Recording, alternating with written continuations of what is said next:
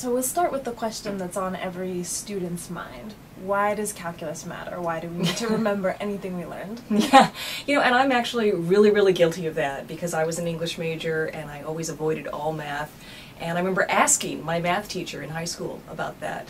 And he gave the usual, stock answers. But when you actually try and figure out where calculus is in the real world, I think that's when you start to see where it's useful.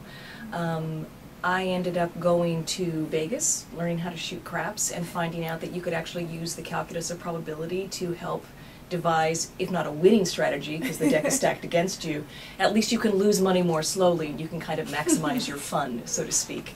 In terms of mechanics, Newtonian mechanics, going to Disneyland, you can figure out, if you're riding Space Mountain, you can't see where you're going, but you can feel the acceleration. So if you could track that, you could use what you know about the acceleration to deduce which path you took on the roller coaster. You can do this for surfing in Hawaii. You can figure out how to catch a wave, and you can also do it for figuring out how to lose weight through diet and exercise. How did you go from being an English major to writing this book about math? That's an interesting transition. I ended up becoming a science writer and specializing in physics, and it's basically because I was a struggling freelance writer in New York City, and it turns out that scientists need good writers to help convey their research. So I ended up working for a physics organization, and they had me writing up society news, and a science writer was born. I ended up learning about physics without the math, sort of on the job, and eventually it became clear to me that if I really wanted to be serious about this, then knowing the math lends another level of understanding. I think you can understand physics concepts without math, but when you know the math, it's like one final missing piece clicks into place. And do you think most students understand calculus in this way with all of its practical applications? And if not, do you think that would help more people sort of appreciate math? Yeah, I don't think they do. I mean, I talk to a lot of people, including physicists, PhD physicists, about their mathematical experiences. And invariably, with very few exceptions, they would say, yeah, I kind of took calculus, and even though I might have done well in it, I never really got it until I started using it, say, in physics, or when I started using it in some practical way. And I think that is a problem with how it's taught in schools. I did very well in math in high school, but I didn't understand why I was doing it. I was just very good at memorizing the rules and figuring out patterns and giving, quote-unquote, the right answer.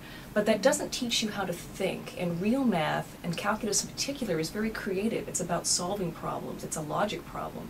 And that's something I don't think we're teaching as well. And I don't think it's something you can learn unless you have some sort of context. The epilogue to my book is called The Mimetics of Math, and this is something I gleaned from my English major days. That aha moment, that critical connection, and I think you find it not just in art and literature, but you also find it in science.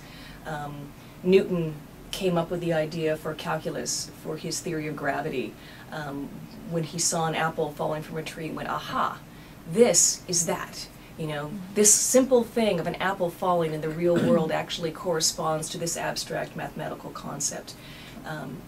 Albert Einstein came up with the idea of special relativity while riding in a train and making that critical connection. And I think when we look back, the topics that we really get, the subject matters that we excel at and really truly understand, are when we make that critical connection. So the question becomes, how do you foster that in a classroom? And that is a huge challenge because our educational system really isn't set up for that.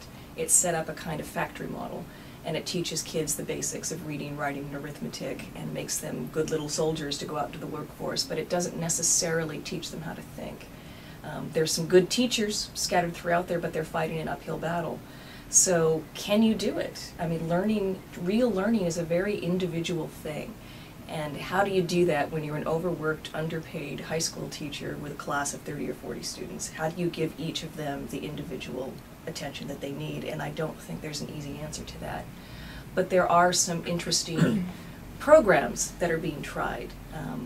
Additional experiences outside the classroom, learning outside the traditional environment, math camps, science camps, going to museums, special programs that students can participate in.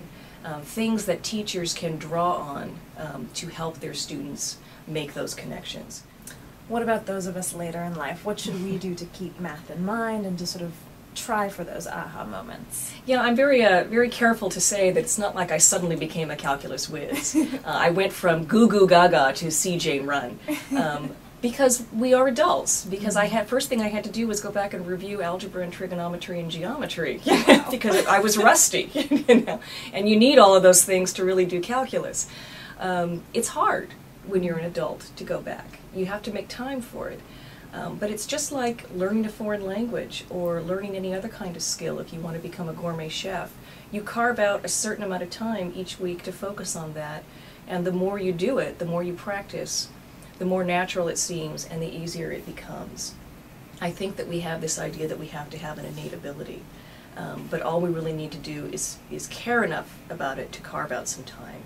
And I think it's important, particularly as adults, that we don't need to become mathematical whizzes. I don't need to pass an AP calculus exam. I need to know what it is, why it's important, what the basic concepts are, and be able to solve a couple of rudimentary problems.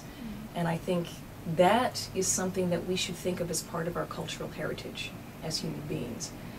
We're very good about, you know, going to art, reading books, going to art museums, listening to music. We tend to leave out the math, and I think that's as much a part of human accomplishment and human culture as anything.